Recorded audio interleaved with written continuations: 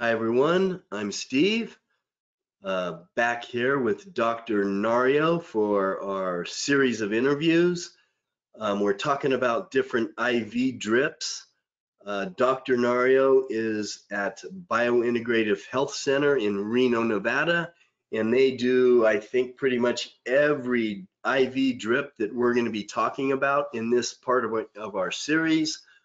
So, like I said, they're in Reno, Nevada. You can check them out online. Welcome, Doctor. Hi, Steve. Thank you for having me again. Always a pleasure. Okay, so this time let's talk about, this is a pretty quick drip if you do a drip, but glutathione. And we'll get into more of this. I have more questions about the glutathione, but can we just start with you telling us what is glutathione? Steve, that is one of our more popular IVs in the clinic. And always, I want to bring everybody back to where glutathione is affiliated with. Most of the time, it's related to beautiful skin, anti-aging, usually added in facial creams and commercialized for cosmetics and aesthetics. But there's more to it than just a beauty regimen for glutathione. There's so much benefits that you have to know about it, and I love it. I myself get it a lot. Going back to the basics, it's a tripeptide, meaning 3 amino acids intertwined all together. This is cysteine, glycine, and glutamic acid. And it's primarily made in our own livers. So we have our own factory going on. And it's the primary intracellular or inside the cell protector in relation to being an antioxidant, and thus giving it a very important role in life and in the extension of life. Being a potent antioxidant, it also is in charge for cellular defense against free radicals, thus useful in any disease condition that you can even think about, involving also basic functions of our system, of our body, such as DNA production, DNA repair, protein production and transport, metabolism of toxins. That's why it's a very potent detoxifier. It's an immune system function booster, and also activates all the enzymes in our bodies for us to function every day. Okay, you kind of answered the next thing I was going to ask, but the big thing to point out here is our bodies produce it, right? Our bodies produce it in the liver, and I'm assuming that some bodies produce it better than other bodies, but we can also administer it. So I was also going to ask, why is it important? Now, you pretty much just answered all that, but is there something else that you would add to why glutathione is important? There is, Steve. The talk about glutathione, I can talk about it all day. There's just so many beneficial things that we can definitely get out of it. Because if it's the jack of all trades and use it, it's a use it whatever type of mentality when you have glutathione at hand. And it's almost like a Swiss knife of functionality, meaning there's so many uses for it. So let me give you just some overviews on how it can function. As I mentioned to you, the main reason why it's in our body, it's a potent antioxidant. It reduces the production of free radicals in whatever disease process we are going through. Anti-cancer, a very good anti-cancer supplement, useful even for patients who are going through radiation. And we know during radiation, cells are getting destroyed, meaning more free radical production as they get blasted out. And that's why we give it before treatment or before the radiation therapy started. And it's one of the strongest anti-cancer agents made in the body. And antivirus. Who doesn't like antiviruses right now, or any antiviral remedies?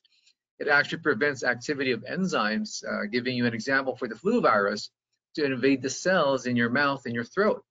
And again, very important in the immune function by boosting the production of our white cells, which are known to be our protective cells. And also anti-aging effects. It increases blood flow to the skin, thus giving us radiance and a youthful glow.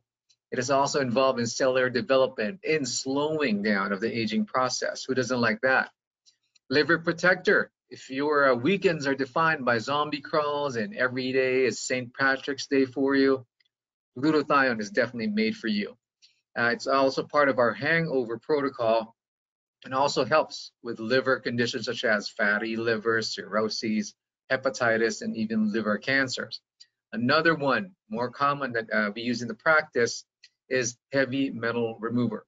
It also, if you're walking through the airport scanner and ringing that alarm because you have so many heavy metals in the system, such as lead, mercury, cadmium, arsenic, this is something that definitely needs to be added to your protocol, especially our chelation protocol. And of course, other conditions, such as it improves prognosis of stroke victims, Parkinson's, we use it a lot in Parkinson's as well, circulation problems, COPD, autism, chronic infections, nail biting, yes, that also is an indication for glutathione, may it be hands or toes, and exercise-induced fatigue, so part of our athletic protocol that we give here in the clinic. The list goes on and on and on. It's so long and it's surprisingly very diverse. Okay, yes. So I guess it's a huge liver supporter. So now let's talk a little bit about how it's administered. So I've taken it three ways: injection, a push. So maybe you could describe or talk about what a push is. I get it with an IV. And then, so three ways: IV, push, and injection, a shot. And so can you just kind of talk about, now also I take it with vitamin B. Is there a reason for that? Or am I just taking vitamin B along with it? So can you talk about the way that it's administered and why do I always take it with vitamin B? All right, yeah, so that's a good question, Steve. There's so many creative ways in how we can administer glutathione, but only few are medically backed up by science. Glutathione is a very unstable molecule, and any irritant can destroy it. That's why oral intake of glutathione destroys it easily because of our digestive enzymes and also the hydrochloric acid that we have in the digestive tract.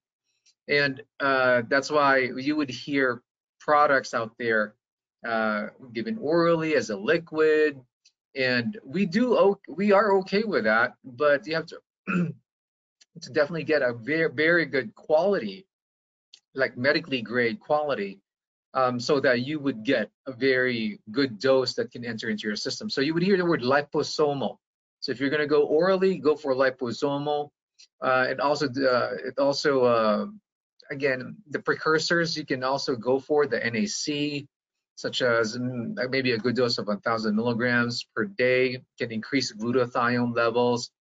The tablets and capsules that are in the market, I wouldn't recommend that, just because you're basically destroying that glutathione so fast. Another one would be topical. Topical is one of the more effective ways, since you cannot get IVs every day or be injected on, but you just rub it on your skin. It does smell like eggs, not the best smelling supplement. And I use it a lot here in the practice. And myself, I use it personally because I am always creating free radicals because I'm stressed at work. That's why I need my neutralizers. Another one would be nebulized or intranasal. So we use this more for lung disease, pulmonary fibrosis, COPD, asthma, any lung condition will be benefiting from intranasal or nebulized form of glutathione. Now let's go to your specific experiences about intramuscular glutathione. Number one, we use this a lot for prevention of toxicity of chemotherapy and treating male even infertility. The thing here, sometimes there's some uncomfortable pain that's involved because it's getting into the muscle. Another one would be as an IV push. An IV push is a slower administration of glutathione, which is almost equivalent to IV form, because IV is just more regulated by a roller. But IV and push, I can definitely compare them under the same umbrella. And this is also the most effective way of increasing your glutathione levels. And this is what we do here in the practice as part of our specialty: 100% absorption and quicker effects. Going back to your question again about, yeah, I'm getting vitamin Bs along with it. So glutathione works best when your body has ample amounts of vitamins and minerals. So a nutritionally deficient body will not use glutathione as well as somebody who does. And again, with glutathione, there's still some precautions, especially for sulfur allergies. Sometimes they cross-react, and we have to make sure that we ask that before administration.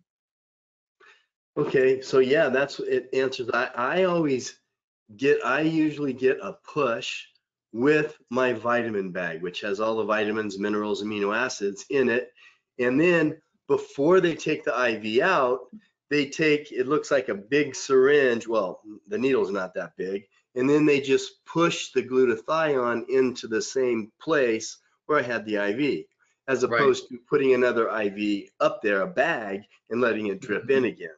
So those are just the different ways I've done it. So Well, another point that you brought up there with the IV push versus an IV bag, you can actually put more doses of glutathione in a bag compared to just a syringe. So that's another advantage of getting it through an IV bag. yeah, I mean, the IV bag is almost always going to be better than all Yeah, the other forms of taking these different treatments, right? right, right. Okay, so last question, kind of a double question. Can you take too much, or if you're supplementing with glutathione in any way, some of the ways, does that cause your body to stop producing it, or is there a danger in taking too much, or is it more is better, or can you address that? Yeah, so that's a very good question, Steve. The for starting dose of glutathione ranges in the 100 to 500 milligrams, depending on the case and also sensitivity of the patient. The key here is evaluate how patient tolerates doses before giving higher doses on them. So go low and start slow before you go to the higher dosing. So building up is the key, especially when we're talking about chronic conditions such as like Parkinson's, for example. We go up as high as like 2,400 or even 10,000 milligrams. So these are crazy doses. I'm not telling everybody to jump on that. And another caution that I can tell to everybody may be what the chosen mode of administration. Caution, because it can stimulate detoxification. As I mentioned to you, it stimulates the liver. If you go too high on an initial dose, you might have what we call detox reactions, and it's different for everybody. Nausea, or vomiting, feeling dizzy after the medicine. So just be cautious about that, and always remember glutathione decreases with age. It's almost 1% per year. Plus, adding to our normal lives of people, smoking, alcohol, illness, stress, bad diet, lack of sleep, all of these activities are promoting the creation of free radicals. So there will never really be a moment that we will overdose on it for the reason that we are always exposed to these specific stressors every day. And that's why I have patients who have given glutathione every day, just because of these same reasons. And always remember, natural ways of promoting glutathione production is always there and should be the foundation rather than depending on the external application or administration of glutathione, such as increasing exercise, diet with more amino acids, higher fruits and vegetables, and also consuming organic goods without chemicals, and also combining this with supplementation to really see the maximum benefits of glutathione. Wow, thank you. That answers my question even more. And you just kind of reminded me, my wife, she takes a little bit of glutathione, it knocks her off the wall, Right. just a little bit. So Right. anyway, thank you, doctor. A great treatment. Again, one of my favorites. So I'm Steve. That is Dr. Nario of Biointegrative Health Center in Reno, Nevada. Check him out online. A lot of great treatments. So thank you, doctor. Thank you, Steve. And as we all know, knowledge is power. And thank you for letting me provide you with the edge in longevity and health maintenance, which I call the biological edge or the bio edge.